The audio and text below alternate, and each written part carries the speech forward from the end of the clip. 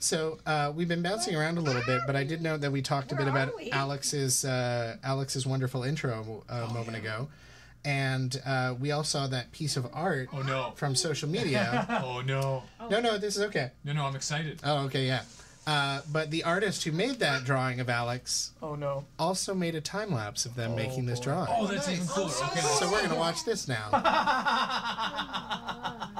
As Alex is converted into anime. You're so anime. I've always wanted to be an animo. Oh, that's so cool. Look how sharp your nose is. This is so cool. Oh. This is amazing.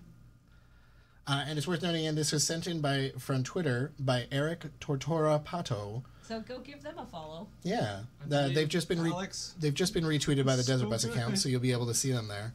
Oh my gosh! So anime Alex. Get in the bus, Alex. Get in the bus. I'm in the bus. Alex, that's so good. Yeah. So thank you so much, Eric, for making that. That looks incredible. I saw it up on the YouTube channel. Thanks, VST. What do you want? I'm so glad that we got to see a side-by-side comparison because it is a frame-perfect, so good, shot-for-shot remake of it.